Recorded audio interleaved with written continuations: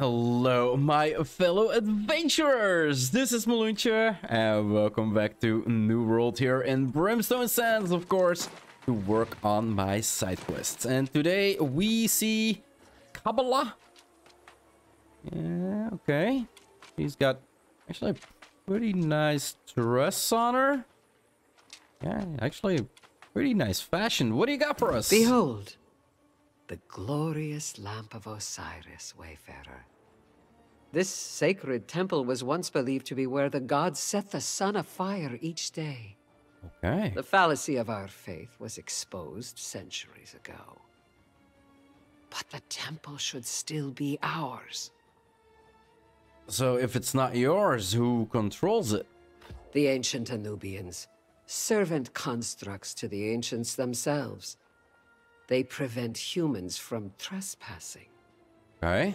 But it was we who helped build the temple, and though it is not divine, the spark of Osiris belongs to us. And what does this artifact do? And you want me to retrieve this artifact or reclaim this artifact? Ah, so you aspire to walk in the steps of the heroes of old. I welcome your aid then. Strike down the Anubians and recover the sacred spark of Osiris from the Lamplighter, who ascends the ruins by day and goes below at night. So you kind of need to complete this quest in the daytime, and I think the day is kind of going down. But 1,000 emerald shards, guys, that is a really nice reward. So let's accept it and see where we need to go. Probably into the temple, and probably gonna be that dude over there. I presume that we're gonna Lamplighter that we're gonna need to beat. So let's go around and see where we can actually, most likely from the other side. Gonna need to enter. If you wonder where this is on the map, it is here on this temple. There's another quest here, but it's gonna be for the next episode, most likely. And it's probably gonna say our pirate ship or go in where we are going in. How the hell do we go in here? Am I gonna run around this temple before actually? It's always the same with me. It's always the same. If I just walked through the left, I probably would have been able to enter. Yeah, yeah, maybe. Maybe I could have entered faster. Hey dude, it seems you're trying to... Yo! Okay, 61. This might be a little more dangerous than I thought. Got a letter here. Behold our queen's salvation. Oh, that's a long letter. The skies opened and the wrath of the gods had fallen upon us. As the storm raged outside and the ship pitched and rolled with the waves, so our queen righted and tossed in her own struggle against the poison in her veins. I knew in my heart that the long shadow of Amit was upon us, and that we would soon be returned to the abyssal waters of the Nun from which all life flowed. Then suddenly salvation came from within the fog.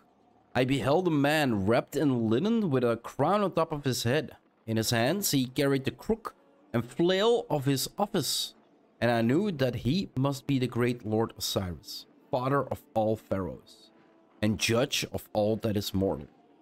All who dared look upon him knew he was not of our realm, for not even the guards dared to stir from their posts at his intrusion.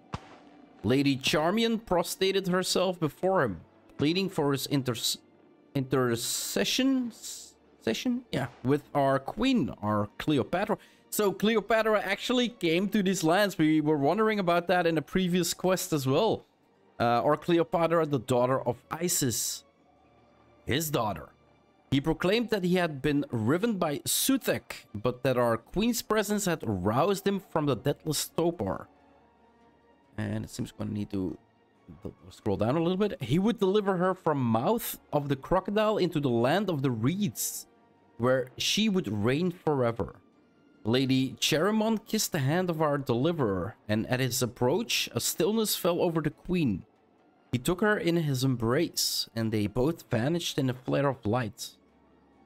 Outside, the rocking of the ship abated, and the wind has grown quiet. I could hear the soft cackle of the gull far off in the distance. Holy crap, this is one hell of a story. Tales of the Brimstone Sands. The Romans' journey. Behold our queen's salvation. That is one hell of a story. Holy crap. So Cleopatra did come to these lands. Okay, interesting. I wonder if Caesar actually came to this land as well, because Crassus is a pretty well-known historical figure. I cannot really... Yo! I cannot really place where Crassus actually came into play in Roman history. I know I read about him in some books. Yo! No! Seriously? Let's do it like this then. If you want to go ranged, I can play that as well. Okay, so we needed to destroy ancient Anubians, 6. So that's done. Oh, it seems we're gonna need to put up a proper fight here with a big dude. Not what we wanted to do. Let's clear out everything in the side first before we pull them.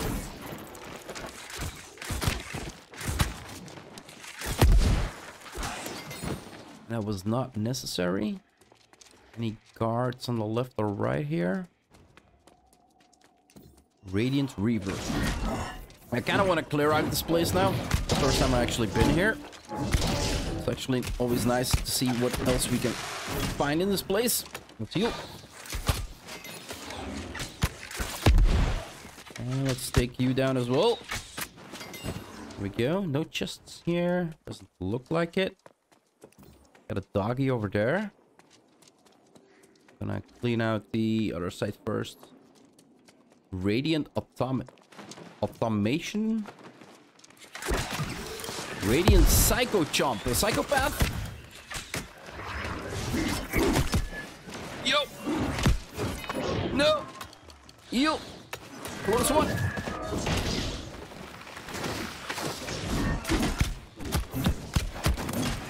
These dudes hurt. Dead if I don't pay attention. Yo, heal, heal, heal, heal, heal, heal, heal, heal, heal.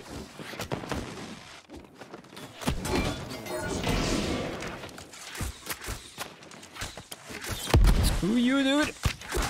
Ooh, baby. All right, now this is more like it. This is a fight I'm enjoying. This is a fight I'm enjoying. Seriously? Come on.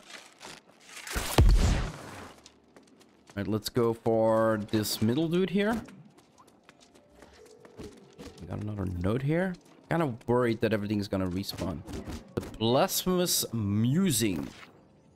A pilgrimage is a bad time to entertain blasphemous thoughts, but here I am anyway. Osiris was unique among the gods for dying and rising again from the grave. We revered him for it, and Isis for her role in his resurrection. Which begs the question, if we also die and resurrect here in the land of the gods, what does that make us? More than human? Less than gods? Ooh, that's some deep thought. Oh, it doesn't look like he's all that bad. And he's shooting fire at me. Yo! He does have a stun, though. He does have a stun. Radiant Automaton. What are you gonna give us? I thought I dropped the loot back. Oh, lodestone. Okay. And we find our first chest here. Okay. Pick up these dudes.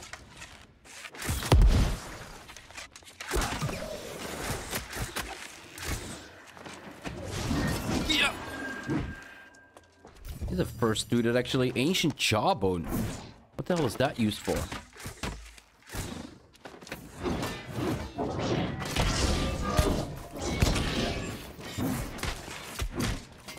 Yeah, he's down. Yeah, we're almost clear, guys. We're almost at the boss that we probably need to beat. I do say probably. Is there a basement here? Holy crap, there's a Is there a basement here? Radiant Reaver? Yeah, I kind of said I wanted to explore this place, right? Search for and defeat the Lamplighter. Yeah, that's probably gonna be the dude outside. Yo! Did you see us? He was twisting around like a Tasmanian devil. Holy crap, this goes deeper. This goes deeper.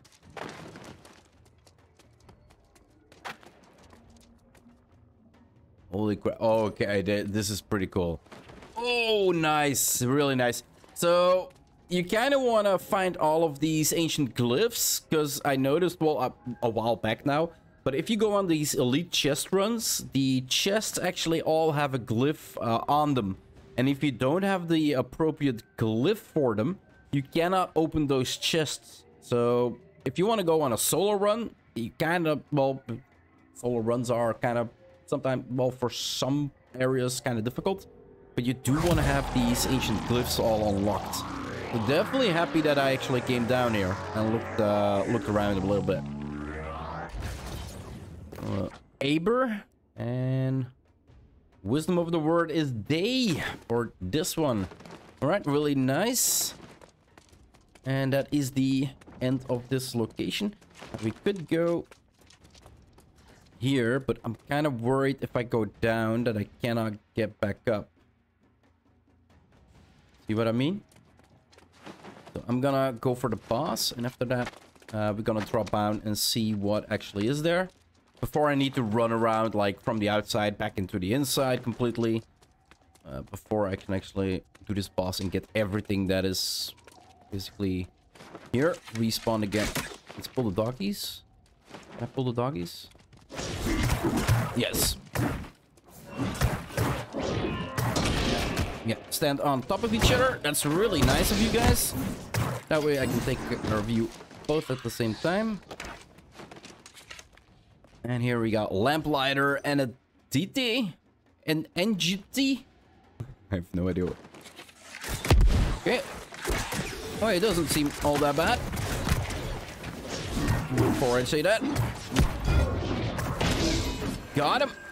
Yo! Oh, if I was lower on health, that explosion might have killed me. Oh my god. Yeah, do be careful when he dies. He actually explodes a little bit. All right, let's I think we've got everything that we can find here. Let's go down. Let's see what we can find there in the basement.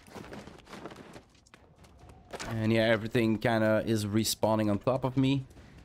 Really glad that I did this first. Apparently there's a couple guards here as well. That's one down.